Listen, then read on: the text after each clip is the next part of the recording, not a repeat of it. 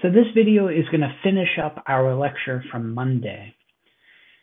Our last bullet point on the agenda for Monday's lecture was probability from a discrete uniform distribution.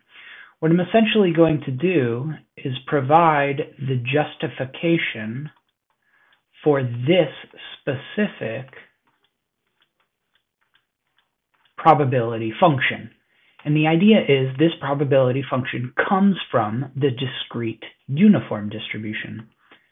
So let's just make believe that we have a sample space of 1 through 6, the integers 1 through 6, and we will focus on the the set A consisting of just the even numbers. And I'm drawing it in different colors just to try to help make this point. So we have now defined probability as area under a function and as an expectation, specifically an expectation with respect to the indicator variable defined on the set A. So all I'm going to do is connect the dots from this specific probability function to what we've learned so far about expectations.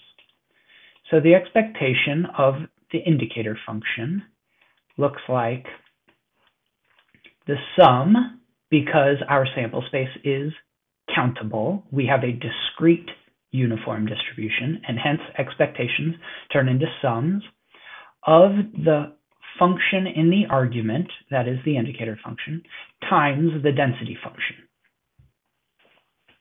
And I'm going to leave the density function for the discrete uniform distribution just as f for a little bit longer, but then we'll fill in the spaces.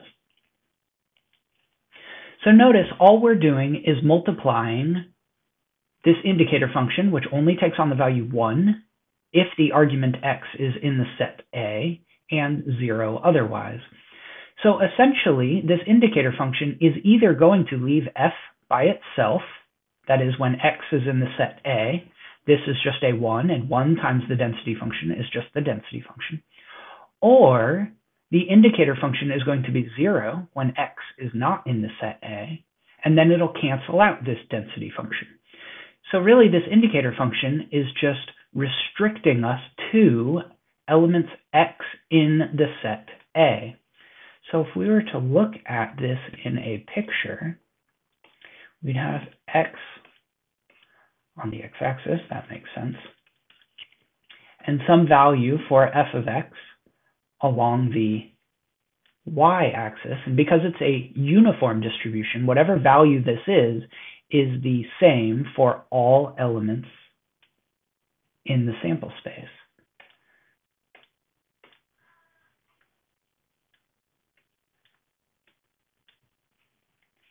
So as we have it, we have the set A to be the points 2, 4, and 6. And so then the rest of S is 1, 3, and 5. So notice this sum is really just saying whenever we are in the set A, that is at the point 2, that is at the point 4, or that is at the point 6, then we should add up the density function. And for all the other elements in the set, in the sample space, the indicator function is going to be 0. So 1 won't contribute anything, 3 won't contribute anything, and 5 won't contribute anything. But the points 2, 4, and 6 will contribute the density function. So really this is x in A of the density function. Because when x is in A, the indicator function is 1, and when x is not in A, it's 0. So we can just rewrite this sum by skipping the indicator function and acknowledging that we're only going to add up the density when x is in A. Now, here's where we're going to start filling in the density function.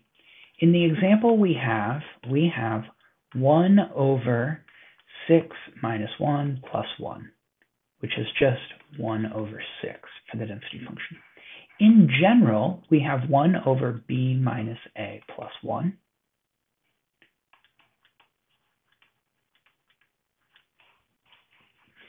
But notice that this denominator here is really just counting the number of elements in the sample space when the sample space consists of consecutive integers. So really, this is just 1 over the cardinality of the sample space when S consists of consecutive integers. So this density function here is just the sum of x in A, 1 over the cardinality of S. This S has no x's in it, so we can pull the entire 1 over S outside the sum. We get 1 over S times the sum of x in A, and all we're doing is adding up the integer 1 for all elements x in A. Well, if all we're doing is adding up 1 each time x is in A, we're essentially just counting the number of elements in A. So you see what this probability function is really doing is just specifying the expectation of an indicator function for the discrete uniform density where the sample space consists of consecutive integers. So this is our first example of a probability function. Here is our example of the probability function. And the justification for it comes from exactly as I said before. It's an expectation of an indicator function where we are calculating probability by adding up area under a density function. So I hope this last slide is working for you. I tried to do two things in one slide where we have the general notation going on here and a specific example going on here to highlight the general notation. And that is the conclusion of our lecture from Monday.